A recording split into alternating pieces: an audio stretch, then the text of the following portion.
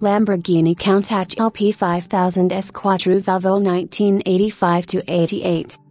In 1985, the engine design evolved again, as it was bored and stroked to 5,167 cc, 5.2 liters, and given 4 valves per cylinder, Quattrovalvole in Italian, hence the model's name, Countach LP5000 Quattrovalvole or 5000 QV in short.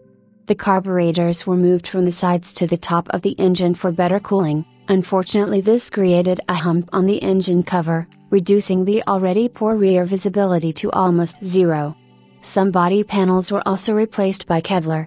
In later versions of the engine, the carburetors were replaced with Bosch K-Jetronic fuel injection system. The fuel-injected engine was rated at 309 kilowatts, 420 PS, 414 horsepower.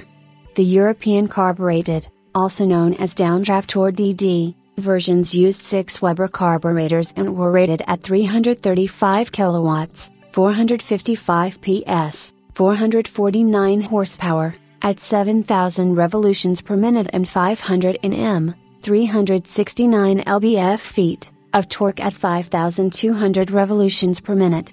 610 cars were built in this specification, with 66 having the fuel injection system.